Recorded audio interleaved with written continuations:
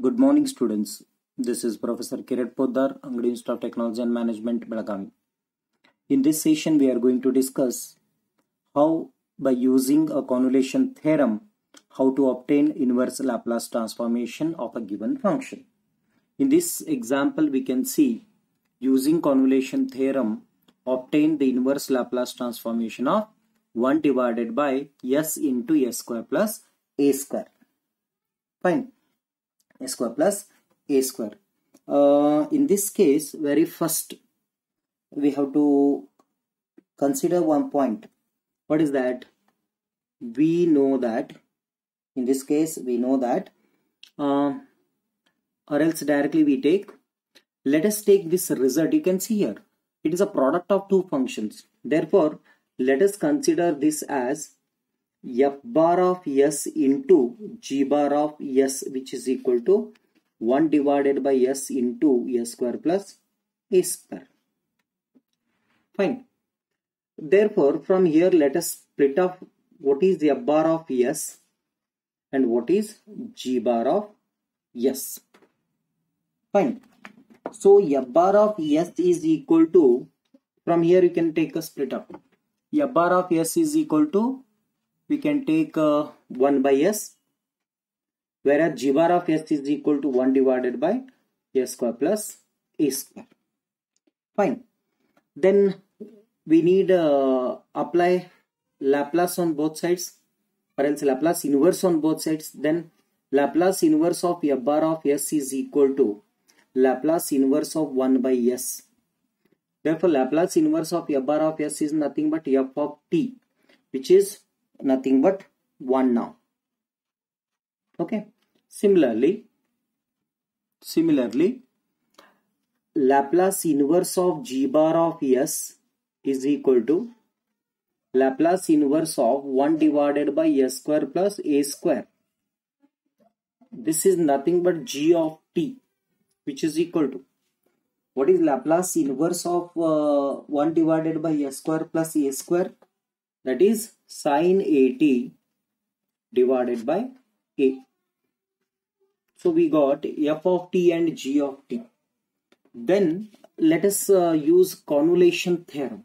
What it says, convolution theorem, by convolution theorem we have Laplace inverse of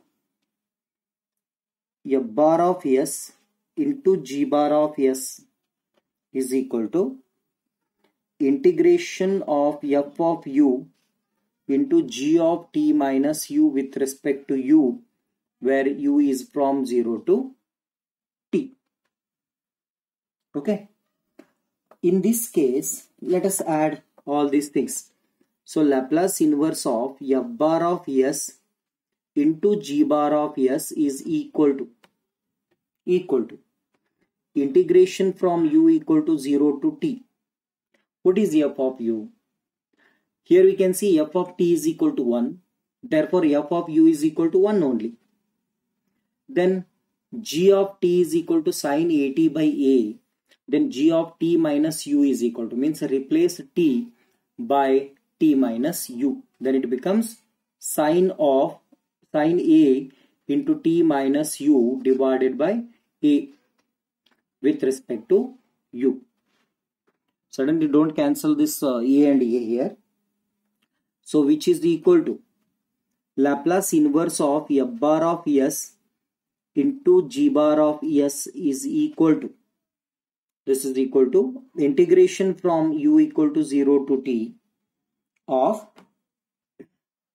sin a into t at minus au divided by a with respect to u.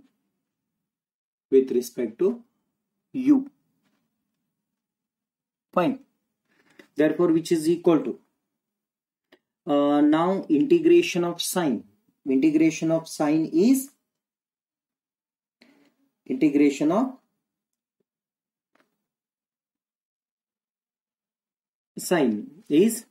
minus cos of at minus au divided by a into differentiation of this now.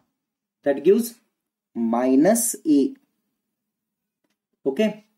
Between u is equal to 0 to t.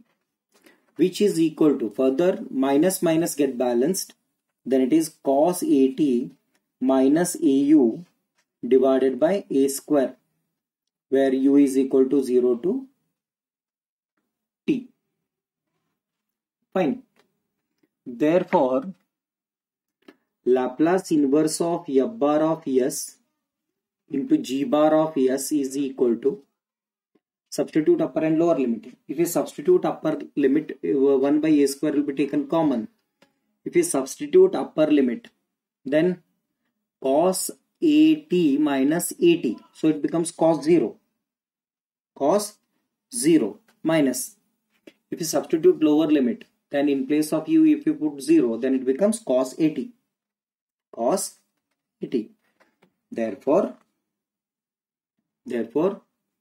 finally, Laplace inverse of f bar of s. Laplace inverse of f bar of s. But what is the f bar of s here? F bar of s means the given term.